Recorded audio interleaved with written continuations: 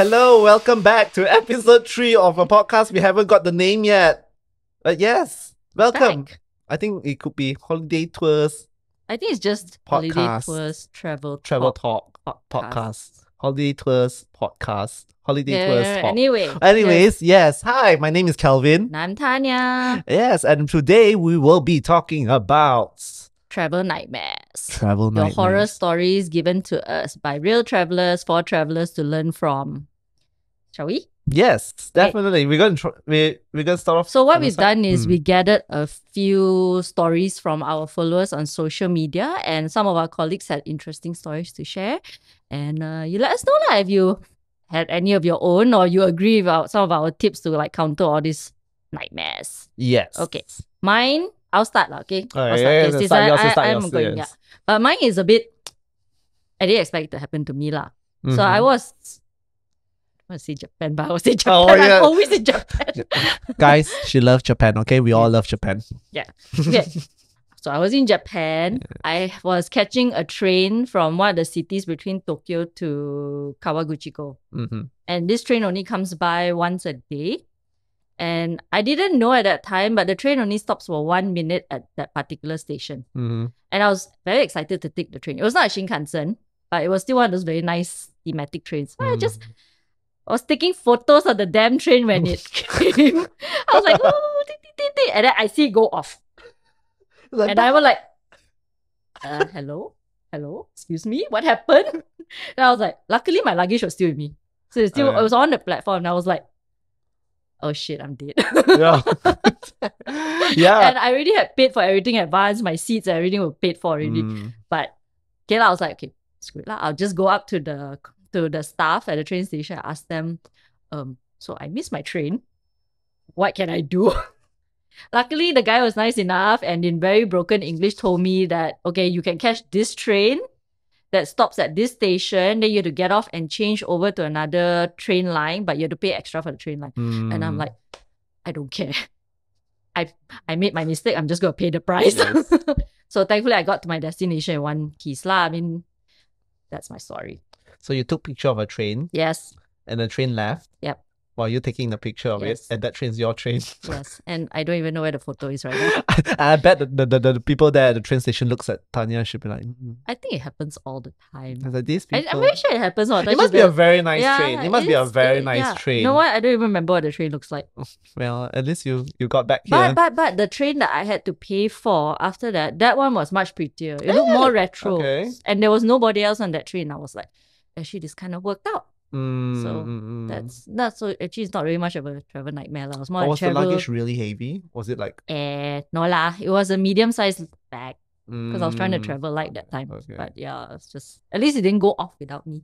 Yeah. Okay. Or off with your luggage. What's your nightmare? My travel nightmare is a series of missed journeys and unfortunate events. Okay. Yeah. So I was traveling over to Australia. Shout out Sydney. Yeah. I was going there actually on a trip once.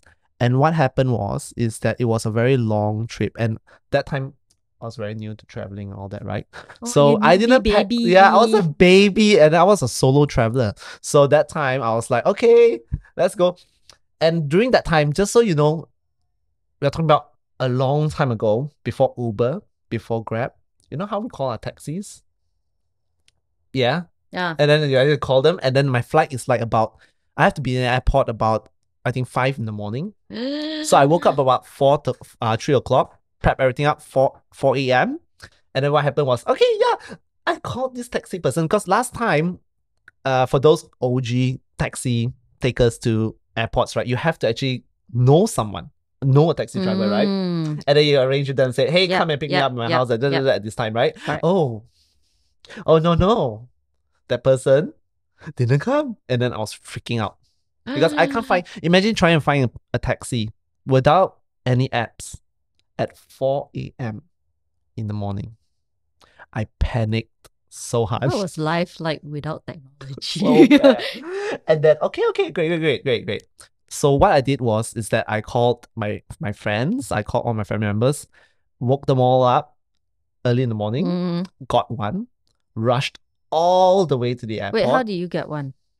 I got the contact. They gave me the referrals. They got the reference. Yeah, so they refer other taxi drivers, and then I got the taxi driver, slightly more expensive. I mean, it's cheaper than buying a new flight altogether. It's really, but the changes though is quite significant. And what happened is that when I reached the airport, I had to rush all the way to the terminal. Okay, great. Then I go on the plane. I was seated, like I said in our previous podcast. I don't like sitting near the windows aisle side, but I was placed there because I was booking. That should be nice, right? But it wasn't nice because that's where I found out that I can't sit near the window because I'm very bad at it. Oh yeah, you're new. Yeah, I was new. You have to know the context. New. I was new, and then I was sitting there. I was like, oh. I sat down there, and then someone had to take off their shoes. Oh no! Oh, then the drama continues. The person puts his legs right next to me, where my handrest is. Sometimes besides the windows, there's like the way it curves, and then you can actually see the other spaces. There's space you can see the person, and then the feet was there, and I was like, oh, it smelled so bad. It smelled like. I can feel my lunch coming out. Yes, dried fish and wet socks. You put it together. Yeah. Then what happened? It was so bad. And then after that, I thought the person is like, "Can you?" I'm trying to be nice. Will you tell the person off? I would have called an air stewardess. Why tell the air stewardess? Because I don't do I won't do confrontation, and you don't know how that person might react to you. Telling them off. So I would have called you air stewardess. Air stewardess, right? And so was I. So that time, like I said, solo traveler, I don't know how to react to this situation. I just want to tell the air stewardess. But then I was too shy to tell the air stewardess as well. Okay. So you know what I did? I sat there in my seat. You suffered. I got to a point where I just couldn't take it anymore, and I told the person, it's like, excuse me. I couldn't turn. I mean, I was just too afraid to look at the person. I just said like, oh no, I was talking. I tried to make friends with the person. I say, oh, do you smell that? Is it bad? My try to create that thing. The indirect thing. You did the passive aggressive thing under the pretense of making friends, and like, oh my god, do you smell that? It's so wretched. The toilet must be like backed up. Yeah. Did it work? No. Because I made friends. Imagine at the person, I just tell her like, hi, are you flying in Sydney? Are you there to study? Then you reply like, oh no, It smells, by the way. So you actually would rather speak to the person next to you than ask the air stewardess. I was so shy, so scared. Okay, your shyness has different levels. I can't during that time, but now I would. But then I found out, I was like, why this person is not catching up on my sarcasm? Were they sleeping? Why? Yeah. Ah. I turned behind. I was just so sad. I just turned behind, and it's like the person's just like that. Both of them. Then you should have asked the air stewardess to help. Yeah, then what's the air stewardess going to do? Sell me your sauces. They would. They would. Yeah, they would. What? They would have to. Or they would change your seat. If there were seats available, they would have done that. I hope it's like business class. Send me there. But okay, yeah. So all of you, those who takes off your shoes during an airplane flight, I judge you. No lah. At least make sure you don't have any smelly feet. No. No, at least make sure your feet. They won't know if they're smelly feet. They do not know. You know that you do you know that you can't smell your smelly feet? Like I think you can, but it has to be but really you don't bad. realize how stinky it is. be. Yeah. So I hope someone talks bad about your stinky feet and you can listen about it the whole time. You just did. Yeah. It's so bad. Okay, it doesn't end. I landed down at Sydney Airport, right? And then I found out, because I want to go visit my uncles first. So my uncles is in the suburbs. They're not exactly in CBD. So I have to take a series of trains. All right? A series of trains. We're talking about I have to jump 3 lines of trains. Yeah. Oh, sorry, 4, including the airport terminal. Yeah. All right? So jump. At the last one. And just so you know, I'm staying like for about almost like 2 months. All right. I have a huge luggage bag. Huge. Like it's like 2 of your size. Oh, no, 1.5 your size. Yeah. Yeah. Okay, again. Because I never thought that you You're can actually migrating go. there, is it? Yeah, that's why I thought I was migrating. I did for my studies, but this time I was just like there to see the first time, right? So I dragged my luggage. Okay, everything was fine. Okay, all the train stations fine. Everything wheelchair accessible, wonderful. Everything's great. But then as you go further out to the suburbs, right? We're not talking about like the Wild West, like just suburbs. As you go further out, still have houses, still have everything. Everything's great. The lift decided to spoil and there's no elevator. It's those staircase you like. Oh, they ran up the staircase. I was like in such a huge distress. Everyone could see it in my face. So thank goodness one of the people working there looked at me and said, "Do you need help?" I was like, "Yes, I need help." Oh, so nice. So they helped me up. Yeah. I So nearly nice. died. So you got on the right train after that? I was. I landed. Not landed. I arrived at the train station. And then you know when it's in the subway or it's like slowly like below the ground level. And then what happened is that you have to go up the stairs. And the stairs is not like, oh, it's like a few steps. No. This is like Batu Caves. I mean, that's an exaggeration, but really, it's so high up. It's so high up. Oh yeah. And I remember their steps. Their steps can be more than 20 kilos. It's almost more than 20 kilos of clothes. I think it's a lot of clothes because I was also preparing for the seasons. Yeah, so that's why you go to the gym now and do lifts lah, right? For incidences like this. I will never travel more than 20 kilos. Ever again. You can just wash. I can do what you do. Go to the wash your clothes. Correct. Always find a hotel or a accommodation that has washing facilities. All these add up the entire trip. Yeah. I just trauma, core memory. That's okay. This time you baby traveler. Now way more experience. Actually, speaking of trains, we have few followers submit their stories to us on social media. If you ever follow us, why? And you should. So yes. Start following now. Okay? The links in everywhere. Our links will be in the description box below.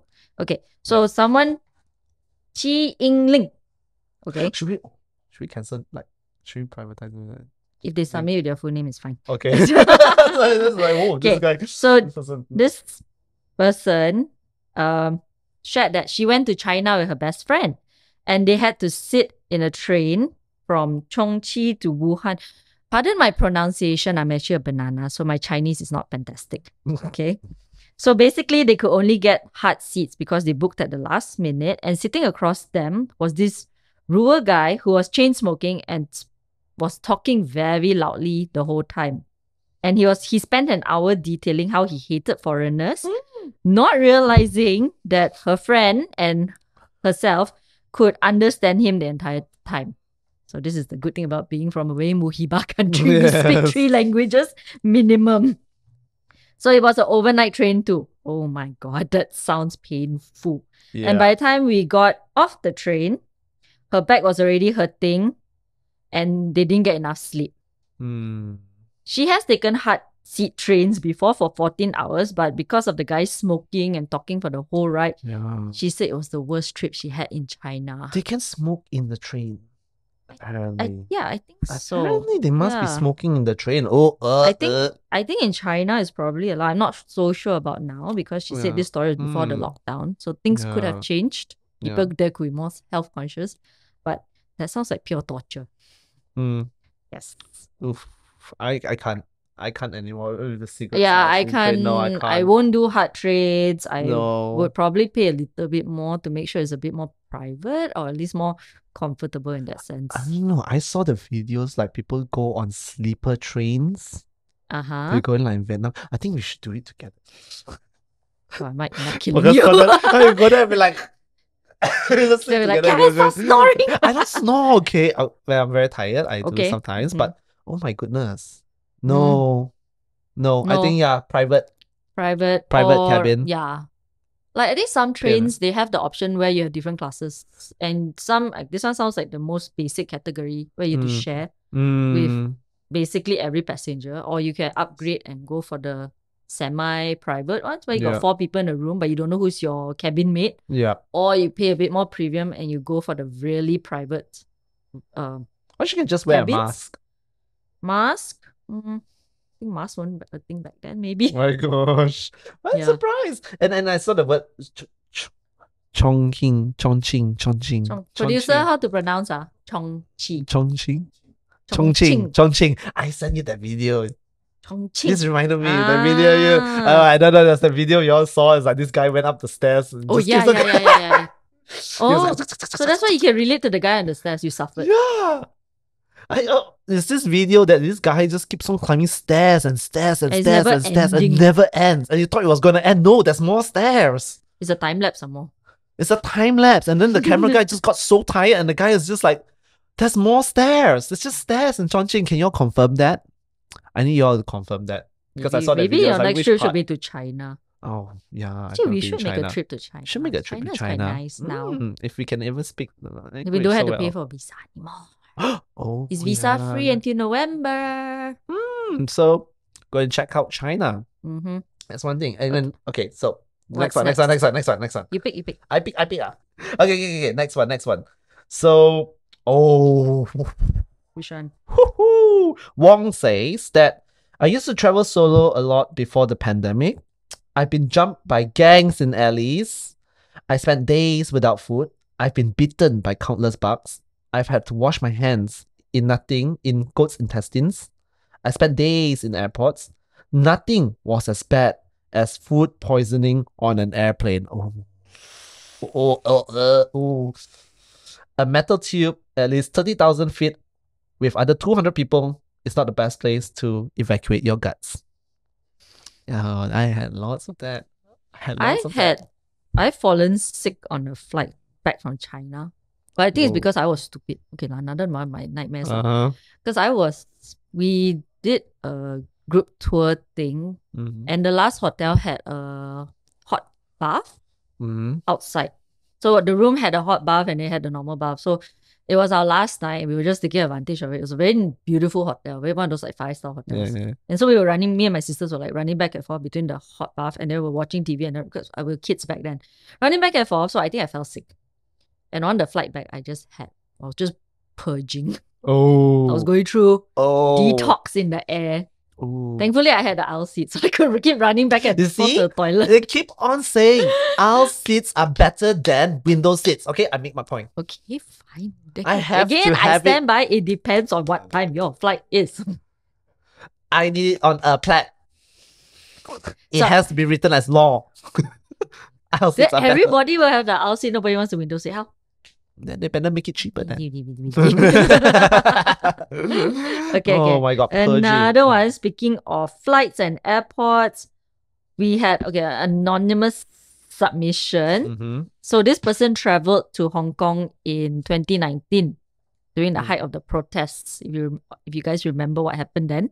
So he had the unfortunate luck of staying at a hotel almost in the center of the protest and needed all kinds of identification just to get inside the airport for his flight. But somehow they sorted it out lah. I don't think, if it's a protest, if you're a traveler and you be smart about it, nothing much will happen to you unless you're very unlucky lah.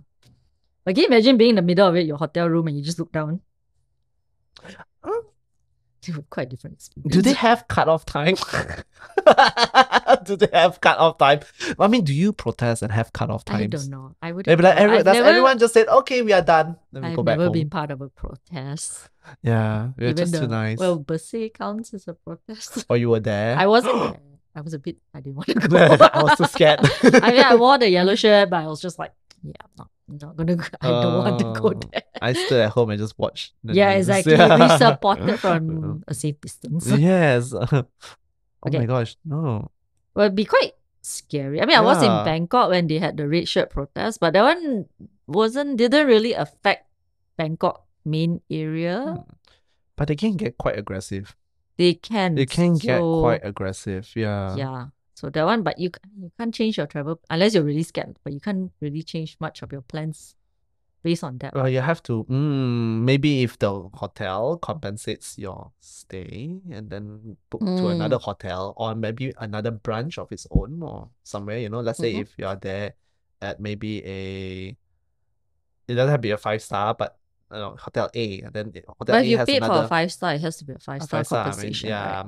Unless you But value your 5-stars a safety bit hard more. to move because 5-star don't have much branches. Unless you're part of the Marriott group. Yes. Marriott has a lot of connections, yes, different hotel connections. chains under one Yes, group, and yes. I think that one is. But it has to be the same tier. Yeah, I'm sure they have plenty. They have plenty. Yeah, but that's the thing I like about planning and booking my trips with the Marriott Bonjour group. Yeah. Is they have many options. A lot. Yeah. Plenty. You'll be surprised how big Marriott is. Yeah. When I first joined, a lot of people don't realize they Marriott don't group know is. how big they are. Yeah. They don't know how big the Hilton groups are. They don't know how big the leading hotel groups are. They are huge. Surprisingly, almost every hotel you see actually belongs to like one group. Yep, definitely. Those are the more those are definitely the credible ones. Yeah. And if you book with reputable hotels, you won't have an incident like what happened to Noor Amalia. She shared that she had a nasty hotel during her trip to Orlando, and it was almost movie bad. I don't know what she means by it. Maybe like movie. Bates Motel bed. Okay, anyway, she said there were stains on her bed sheet, mold on the bathroom walls, and she is never letting her husband book the hotel again. That would be very wise. I think this is a bit laced with the marriage concern. Maybe it can't be just the husband. I mean, maybe her husband's really bad. I guess someone in the relationship surely just be, let's just book that hotel because it's cheaper and closer to that place. Yeah. Actually, my dad's done that. He's booked a hotel for my family. Well, actually, I have a lot of horror stories. We went to Phuket and he booked a hotel like on the edge of the town area, but it felt very haunted. Like, you get the vibes. You walk in, and it's just like your bubulu all stands up, and I'm like checking every corner, just looking every corner. Is this called bubulu? You know. Anyway, you checked everything. I checked everything. I went to a bathroom, and I was like looking at every corner. I'm like, I don't want to stay. Are you afraid when you turn off the lights? Then you. It was damn scary. I actually felt like something was watching us. So we checked out and moved out to another hotel the next day. Oh, so you did stay at night? We stayed at night. Whew. That was when we start feeling like, because it was very dark. The walls looked like red. I remember it being red, and there was like the bathroom was like very dim, and there was a very dark corner, and I was like, this is a very good opening for a horror movie. Ju-on, The Ring. No, or someone who have just made like some bomo thing there. I don't know lah. I mean, that was the era when all these horror stories, all these supernatural horror movies came out, right? So it was like I don't know whether it was my imagination, but my brain was just going into overactive drive. But my whole family moved out, so maybe there was really something to it lor. Yeah, maybe they're scared of looking at the mirror as well. Yeah. I was scared of looking at mirrors. I was so afraid there would be something behind me when I look at the mirror. Or you look at the reflection of the TV. And then you look at yourself, but then you're like, is there something there? I don't want to think about it.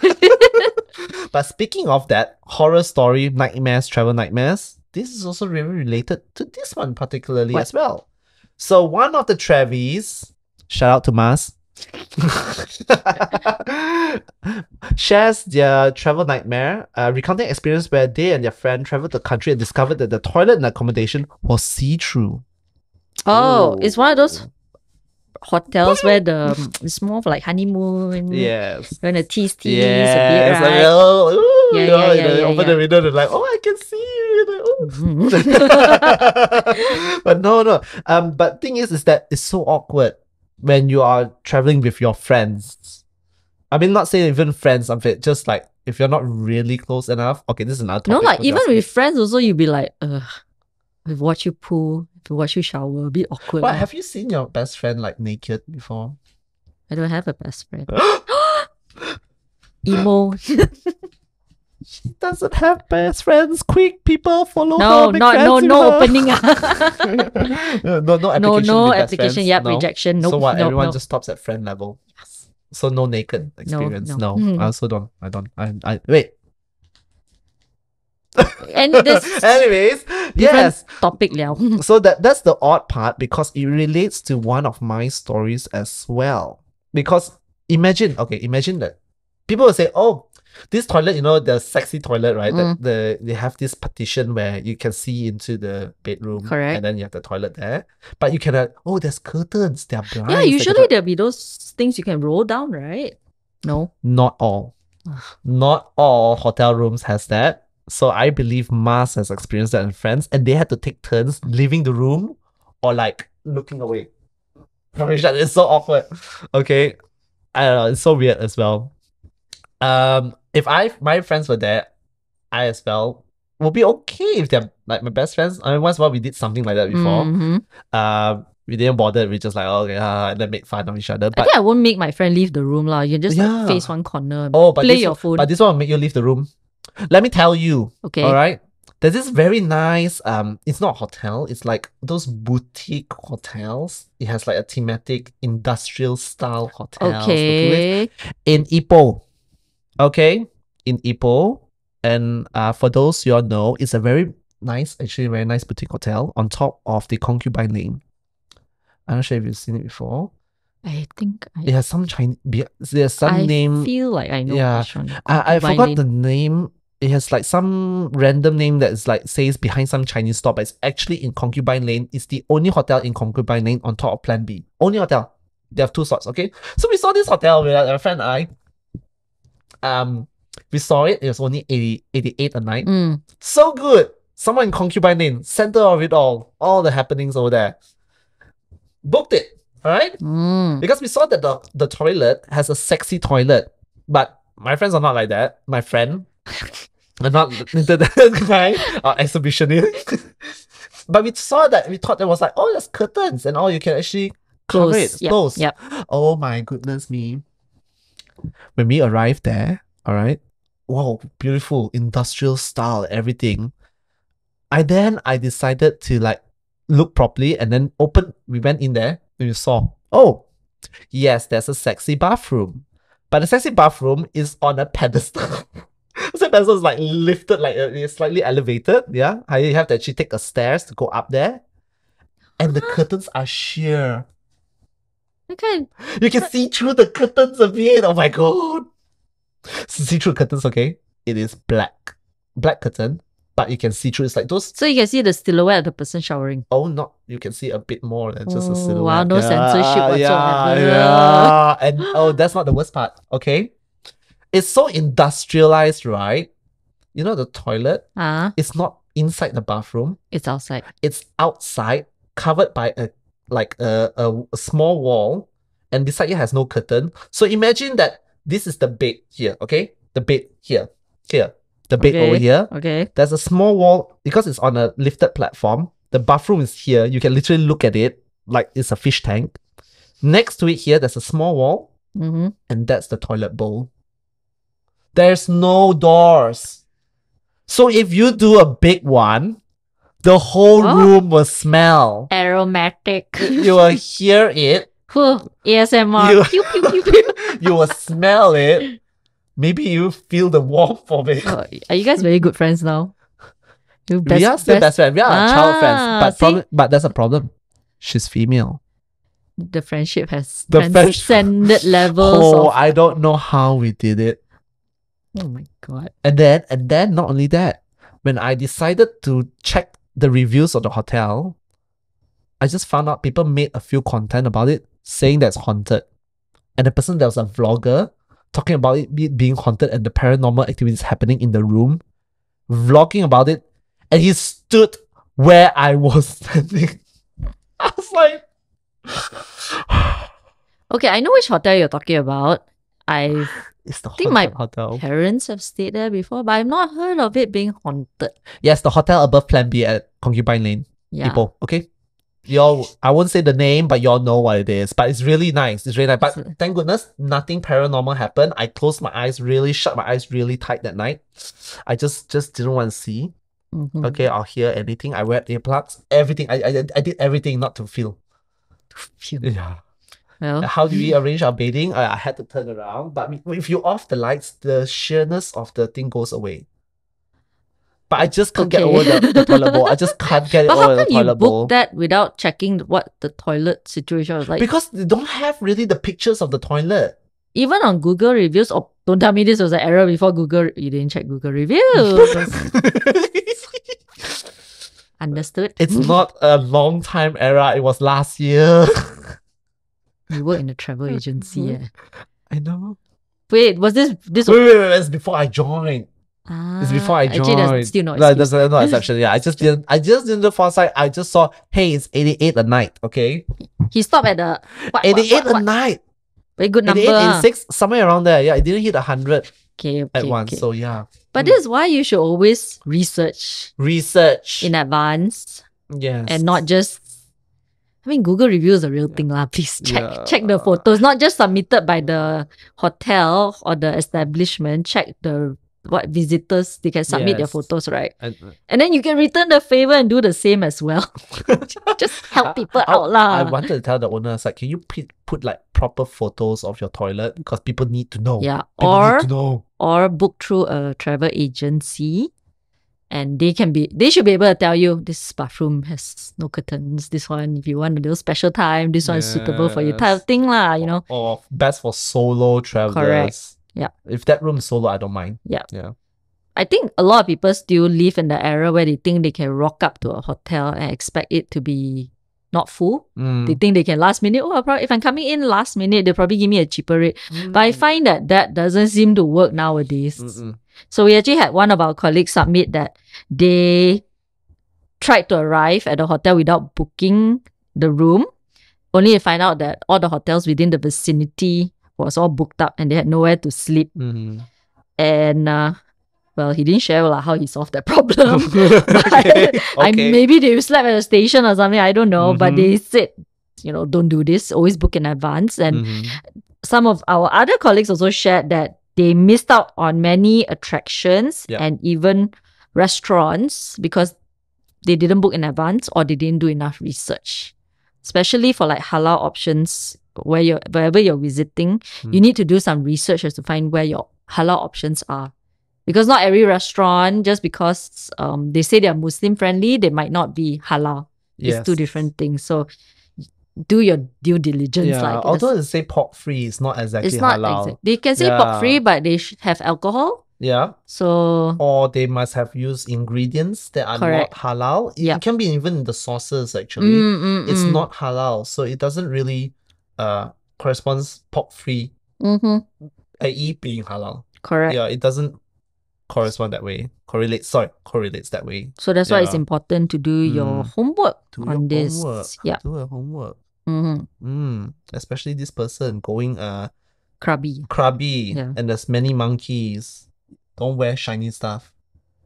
That's why I learned. Don't wear anything shiny or flashy. I feel like that doesn't apply to just shiny stuff. I saw a video of one tourist in, I think it was Bali. The monkey actually climbed onto their back, opened it, took out stuff. And then when the tour guide tried to chase it away, the monkey actually just like lashed out at him. So the tour guide was scared. So I think there's these are like gangsters. You cannot stop monkeys. Yeah. They're there but for a reason. I think monkeys, what happened to them is we are at fault for how we treat them because we keep feeding them. And because of that, they get used to people. Sounds like a lot of our colleagues here. So our colleagues are feral. You feed them and then they get angry and then they start lashing.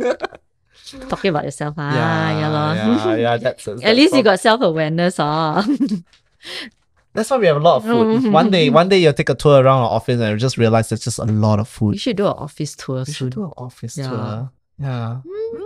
Potentially. Okay, next. Pick one. Disappointing hotel experiences. They recount a situation where the hotel toilet again. It's the same one. Wait, this is the same one. Wait, no. No, I think it's not the same, but it's a similar story. It's always similar. It's always toilet issues. Like they say over here that good accommodations, the toilets are not on par to what they think are the hotel standards. And then it kind of screw over their honeymoon, which is because usually when we book a hotel, we tend to look at the room itself, but we give the toilet a second thought. Yes. Which, I mean, fair enough lah. I mean, the room is where you're going to be most of the time. Yep. Toilets, like, Yep. if you have emergency or what, but at the same time, how they clean the toilet also reflects on how they clean the rest of the room. True. Food for thought. Another one, lastly also that is, should we tell? What?